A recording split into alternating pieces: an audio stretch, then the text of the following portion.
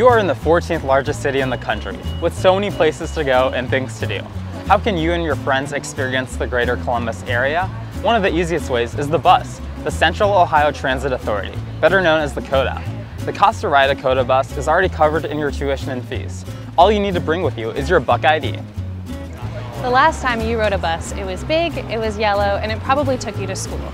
So here's a guide on how to ride COTA. Step 1, decide where you want to go. Download the Pivot app. It can route your trip and tell you which bus to take to get to your destination and tell you the location of the nearest bus stop to get to that bus. You don't even need to know the exact address. Just type in the Ohio Union and it will pull up the address immediately. Or type in Jenny's Splendid Ice Cream and it will pull up the location in the short north. Very easy. Pivot tracks the bus's location in real time so that you know where the bus is up to 10 seconds before its arrival. Let's keep it simple. The number 2 bus goes up and down High Street. You can take it down to the Ohio State House, down to Nationwide Arena for a hockey game, or to one of several downtown theaters for a play or a concert. Step 2, head for the bus stop.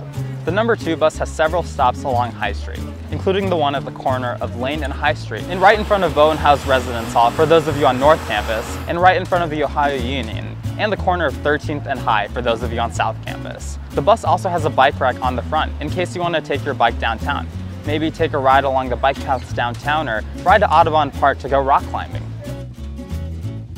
Step 3, swipe your Buckeye ID. Just swipe it here on the fare box. Step 4, say hello to the bus driver and ask for help. Tell the bus driver where you are going and the driver will help you know which stop to get off. The driver knows all of the routes and can answer any questions if you have them. It can be easier to sit in the front of the bus until you're more familiar with your favorite spots in Columbus, but be respectful of the people who have to sit in the front due to mobility issues. Step 5, get ready to get off the bus. The bus will only stop at designated bus stops, so when your stop is approaching, make sure to pull the yellow cord located above the windows. If no one is moving to get off the bus and no one is waiting at the next stop, the bus will go past that stop. At some times of the day, there are a lot of different people on the bus. There are people coming to and from work, school, to a job interview, to an internship, shop, or to meet a friend. There are all kinds of cool people. Sometimes I like to imagine where they're going and why. Oh, here's a helpful hint. Get on at the front of the bus and get off at the back of the bus. It really helps to keep things moving. COTA is a great way to get around town.